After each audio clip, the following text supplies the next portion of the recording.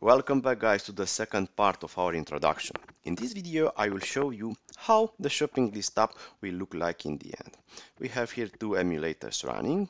Let's sign in on both of them.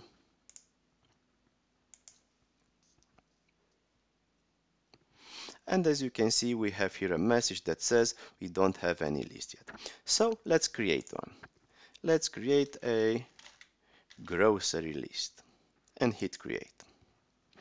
Now it says that was created by the first user, which is this, on 3rd of February 2018. Let's go ahead and create another one. Let's say pharmacy and hit create.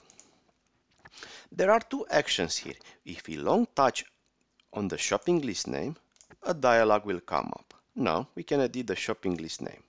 Let's say new grocery and hit update. If we simply touch on the shopping list name, we enter the actual list. Here is also a message that says that we don't have any products. So let's go ahead and add one. Let's add milk and hit create. What happens if we long touch on the product? As you can see, we can edit the product or delete it. Let's edit the product and say soy milk and hit update. Now let's delete the product. Delete, product was deleted. And let's edit again.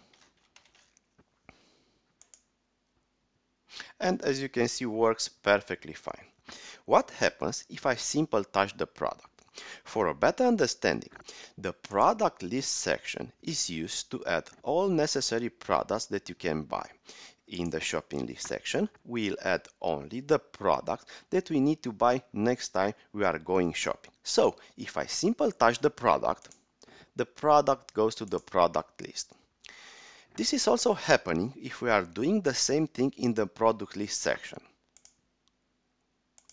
See, the product is now again in the shopping list section. Now, let's say we want to share this shopping list with a friend. What can we do? We can go to the options menu, hit add friend, and type the email address of our friend. In this case, we'll use app second user at gmail.com and hit add. Now the shopping list is shared with the second user. As you can see, the second user can also see the products and can move them between the section as well. Let's make another test. Let's say the second user has the application closed and the first user goes shopping.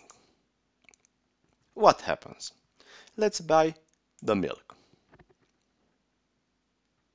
And as you can see, the second user receives a notification which says first user is shopping. First user just bought milk from the new groceries list.